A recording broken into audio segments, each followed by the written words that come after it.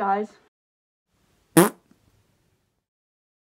G'day furballs, and this weekly video is going to be about the do's and don'ts of the furry fandom. The reason I'm doing this is because I noticed that a lot of my viewers usually are furries that are either new to the fandom or people getting acquainted with the fandom in itself. So I thought this would be a really helpful video to start talking about the fandom in itself and the main, well, let's say the fandom guidelines that just people make up on the spot and just happens to so be. Or maybe you could just call it common sense. So, firstly, I'm going to be starting off with the do's. Why? Because there's not a lot of do's. Get it? Do's, like, do the Dutch Angel Dragon.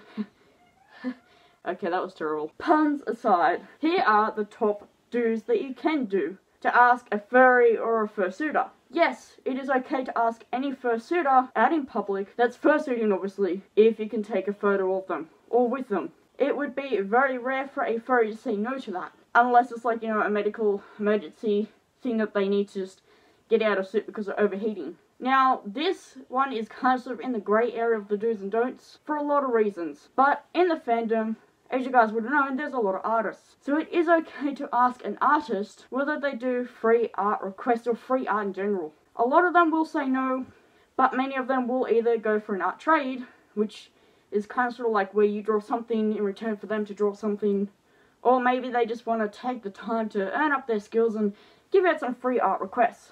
The reason why this is in a grey area is because, well, as you know, a lot of other younger furries depend to sort of ask for a lot of free art. And unfortunately, they tend to ask a lot of the really high, pricey artists out there that don't do requests.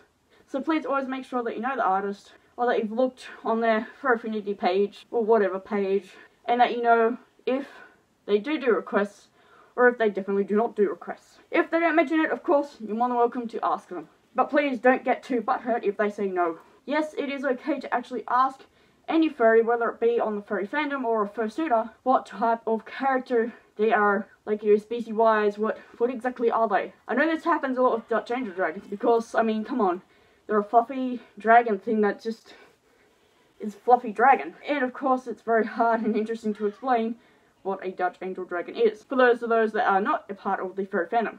Yes, it is also okay to ask any fursuiter or furry artists for advice, whether that be in regards to how to make your very first persona, advice on the design that you may have created, or helping making your very first fursuit. A lot of furries like to show off their skills, and of course, they would definitely love to sit down and have a good chat about what you can and can't do with fursuiting and character designs and all those lovely things tossed together. Because let's face it, every fursona, fursuit or not, has a very unique appearance. But now we are moving on to the big do-nots. Now a lot of these are more so applying towards fursuiters because a lot of people don't realise a lot of things about fursuiters, but others are more so for the general overall fandom. So firstly, the top number one is going to be, please do not ask a furry if being a furry is a fetish. Furries, fursuiters, furry artists, people that like the Lion King, basically are just people that love the anthropomorphicness, like a cat with the humanoid looking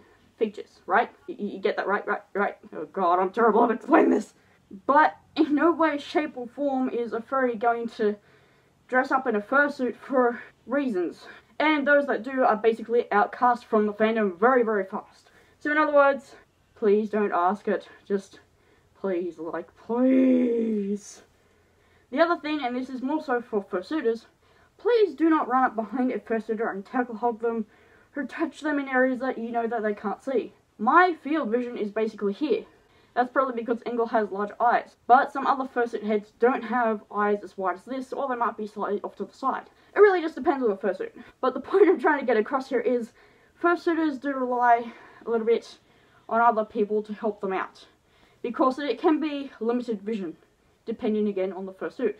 And unfortunately, people, non-furries, and sometimes furries, tend to have this weird tendency to just run up and grab you from behind. It's like, whoa, who's touching me? Who is that? Whoa, whoa, whoa, whoa. And of course it makes for a very awkward experience. And it can sometimes ruin a convention or a furmate for a particular furry. If a fursuiter, for some reason, says no to a photo, please respect that. I mean, basically, when you meet someone that's fursuiting in public, it's all about respect. Do they feel okay having a photo taken in a particular place? Or if you're trying to do an inappropriate seen in a photo, it's not going to end well. So please just be respectful of the person, or the fursuiter, or the furry in general. The other thing which comes down more so to artists is please do not harass them for artwork, especially free artwork. Or if they're doing a commission for you, which I unfortunately had very bad personal experience in this, was that I was doing a commission and the person kept continuously harassing me on and on and on as to when is my commission going to be happening?